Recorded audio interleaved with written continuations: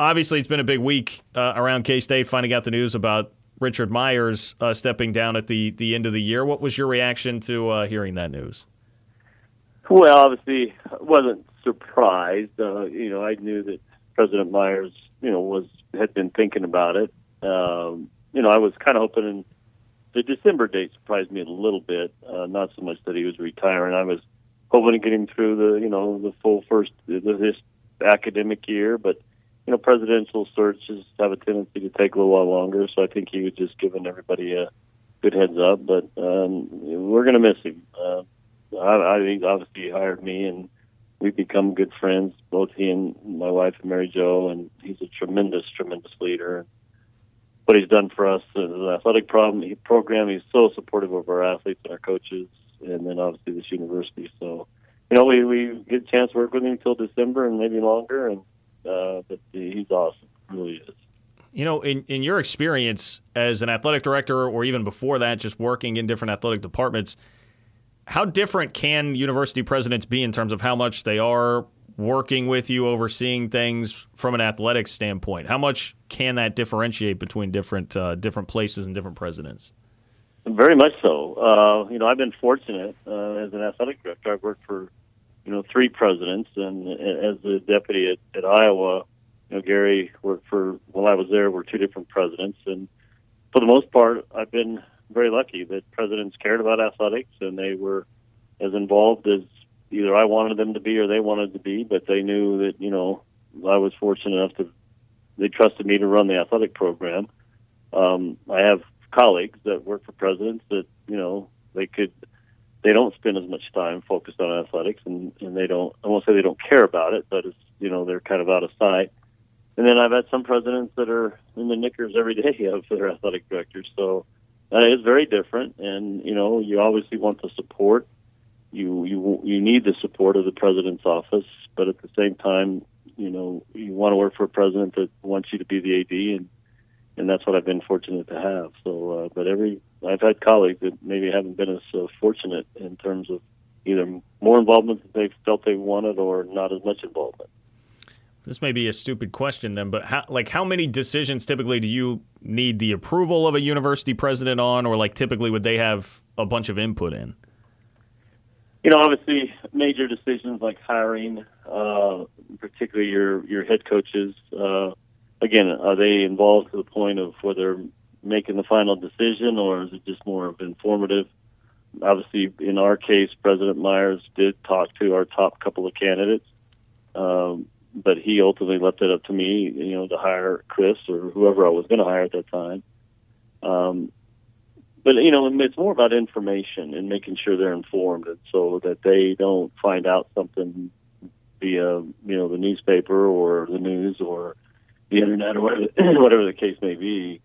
We're a little different here, obviously, because we're self-funded and we don't take any university or state support. Although we do have a board oversight that's appointed by the president, the KSA board, that makes a lot of our, approvals and decisions in terms of financial in particular. Some schools, the president has a lot more say in some of the things that you can do or can't do, based on the amount of dollars you may get from the university. So here we're have a little more autonomy than maybe some other places I've been. But the presidents that I've worked for really want the athletic director, or me in this case, to run the department. They don't want to run the department. They have enough on their hands with academics, just like they expect their deans to run their academic units. So at the end of the day, it's more about informing and making sure that he's aware of things that are going on with us on a maybe almost not daily basis, but pretty regular basis. Gene Taylor is talking with me. I saw in your interview with Kellis Robinette of the Kansas City Star and Wichita Eagle the other day that you brought up, hey, budget-wise, things actually have been better than you thought through what's been a pretty tumultuous last year with the pandemic. What is the latest update you can give us on where things stand as far as finances go there? Yeah, we don't still have a final number of what our deficit's going to be. We're definitely going to have a deficit. We are projecting a bigger number, back in August, September, October, just because we just didn't know if we were going to get 10 football games in or how many basketball games were we going to get all of our televised games in. But as the year unfolded, and the revenue coming in from the Big 12 is going to be a lot less than normal, but it's certainly going to be more than what we thought. We're projecting a lot less than the $20 million that we thought we might see as a deficit. We don't know what that number is. Again, a lot of it has to do with a natural reduction in expenses with the lack of recruiting travel and bringing recruits in. Coaches and staff members, department heads, belt tightening and not spending the kind of money that we spent before, and then just the furloughs and salary reductions. So all those things have helped, and we're going to have to probably dip into some reserves to kind of balance the books this year, and maybe a short-term line of credit that we have, and then kind of dig out of it the next couple of years. But I don't think it's going to take us 5 or 6 years to get out of this deficit. I think we're at a number that feels a little bit better than what we thought back in August. Well, I know the sports year is not totally over yet completely. I mean, obviously baseball is still going here, and hopefully they go play well in Oklahoma City this week and can give themselves a chance at the NCAA tournament. But reflecting back just on the athletic year that was, I mean, I think any fan would tell you it was not what they certainly were hoping for, expecting. No postseason for football, men's basketball, women's basketball, the most high-profile sports that are here. How do you view what this last year was, considering the circumstances and then considering the results? How do you kind of sort through all of that in your mind when you evaluate it? Well, I think, going into it, we just told our coaches and our staffs that we just needed to do whatever we could to get through the year. And not that, coaches and me as an athletic director don't want to go into any year to be successful athletically in terms of wins and losses and opportunities for postseason. But with everything with all the uncertainties, and once we got into the year and the difficulties that each day brought with the athletes and the coaches and the support staff in terms of not knowing who was going to be out of practice or who wasn't, and the testing and the isolations and the quarantines and everything that went along with this year, I was just really, really proud of the fact that we got in all of our football games, all of our men's basketball games, most of the women's basketball, most of our, not all volleyball, most of soccer.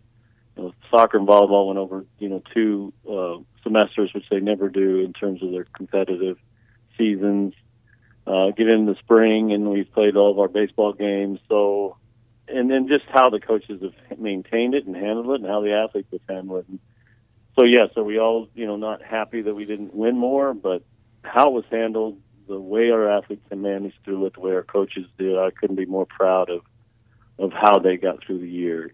It was a challenge on everybody, not just in the athletic department, but our medical staff in particular, the stress on them throughout the year. So the fact that we got through it, I think we all grew from it. And again, I think as we go looking forward to next year, the expectations are going to be much higher. There's no question.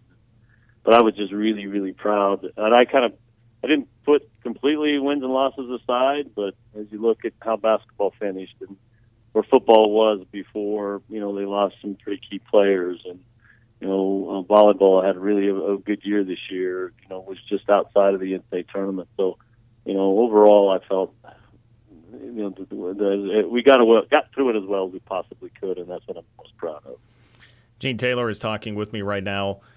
Along those lines, does it feel to you right now, talking between yourself, your colleagues in the league, that things are going to be, I mean, barring unforeseen circumstances, nobody could have predicted the pandemic, but that it will be a virtually normal year for athletics next year?